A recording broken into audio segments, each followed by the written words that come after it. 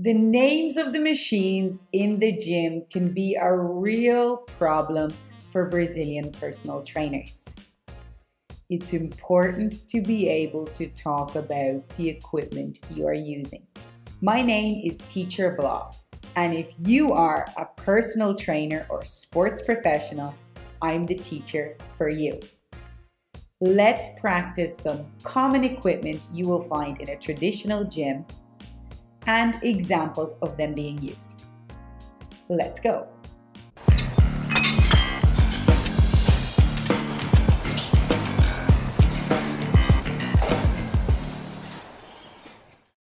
If you love my content, make sure to like this video and follow me on YouTube and Instagram for lots more amazing tips. BláBlá English. Our first piece of equipment is a treadmill. Treadmill. The first T is treadmill. Treadmill. In some gyms, it's common to see people walking, jogging, and running on a treadmill. Got it? Our next machine is the leg press. Leg press. Teacher Blah, é leg press? Be careful, the first word is leg. Last sound is g, leg. Second word is press. Press. We don't need to say press. Press.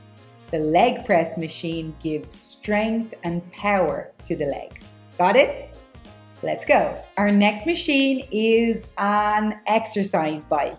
So we can say exercise bike, stationary bike. Let's practice. An exercise bike is used for indoor cycling. An exercise bike is used for indoor cycling. We can also say a stationary bike is used for indoor cycling. Last but not least, we have the lat pull down machine. Lat. Lat pull down machine. The pull down exercise works the back muscles, especially the latissimus dorsi, or the lats. Latissimus dorsi. Remember, these words are a guide. The names of the machines may change from gym to gym and also from country to country.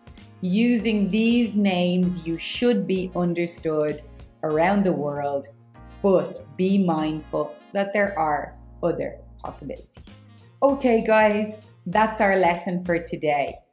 Use these words as soon as possible. Put them into a sentence, talk to your colleague or your client, and use these words. Repetition is the mother of learning. Thanks, guys. See you next time.